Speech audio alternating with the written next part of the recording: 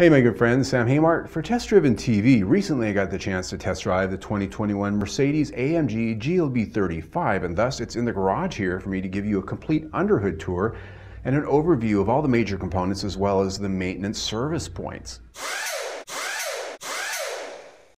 Powering the 2021 Mercedes-Benz AMG GLB 35 crossover SUV is a German-built 2-liter turbocharged 4-cylinder engine mounted transversely and driving all 4 wheels through a high-performance 8-speed DCT speed shift automatic transmission.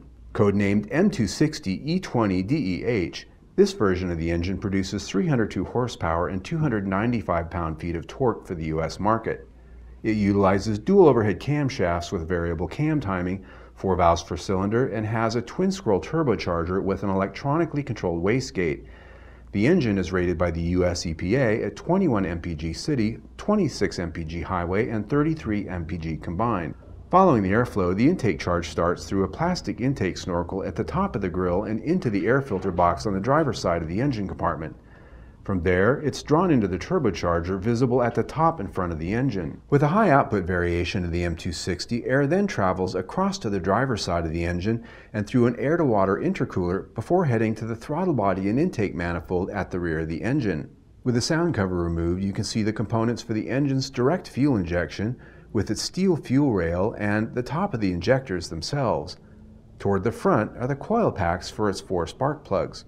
Exhaust gases make their way out through the twin-scroll turbocharger, which is shielded generously for thermal efficiency and protection of nearby components, including your fingers. The catalytic converter is mounted directly to it before the downpipe and downstream exhaust components. For service and maintenance, most serviceable components are easily located. The air filter box is up front just behind the radiator. Mounted on top of it is the engine control unit, or ECU. This makes filter replacement a bit more of a time-consuming process than most cars with tools needed. Behind it is the 12-volt battery and brake fluid reservoirs found just behind it. Also here is the secondary coolant reservoir for the intercooler system. Windshield washer fluid can be found next to the filter box with its bright blue cap. The oil filler cap is found at the top of the engine with no need to remove the sound cover to fill.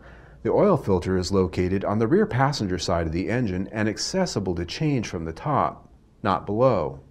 To check the oil, you must power up the car in accessory mode and read the level via a computer system service menu on the instrument cluster. Lastly, the coolant reservoir can be inspected and filled on the passenger side of the engine compartment, just adjacent to the strut tower.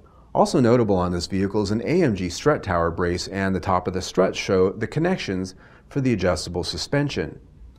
Okay, my friends, there you have it for the 2021 AMG GLB 35. Now, if you've got a GLA 35, same underneath the hood, identical, as those two vehicles are actually of the same architecture. If you'd like to see the test drive of this car, you can click right there. You can see that on our other channel, TestDrivenTV, or better yet, subscribe to our YouTube channel right there. Either way, stay tuned.